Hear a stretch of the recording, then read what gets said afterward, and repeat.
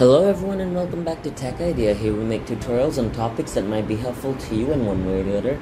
And today I'm going to be showing you guys on how you can basically install your ROMs, your PSP ROMs on your ppsspp emulator. So if I go to my emulator right now, where is my emulator?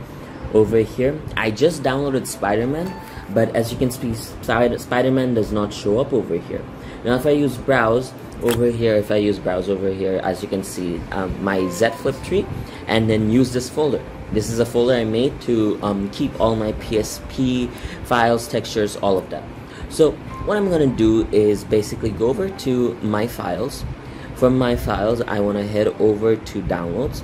In downloads, I've got my Spider-Man folder. So I'm gonna select Spider-Man and then click on move. Then after I click on move, I'm gonna search for my PSP and then move here. Now once it's done moving, I am now gonna go back to my PSP emulator. From here I'm just gonna go back because I don't need to anymore. And if I go to browse, I'm gonna see Spider-Man right here, right? So use this folder. I'm gonna click on that once again, and as you can see, Spider-Man just shows up. Now I want to click on it. Zip does not contain PSP folder.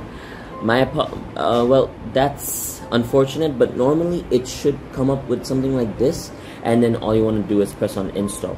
But unfortunately, Spider-Man 3, this does not contain a PSP software, so we cannot use that.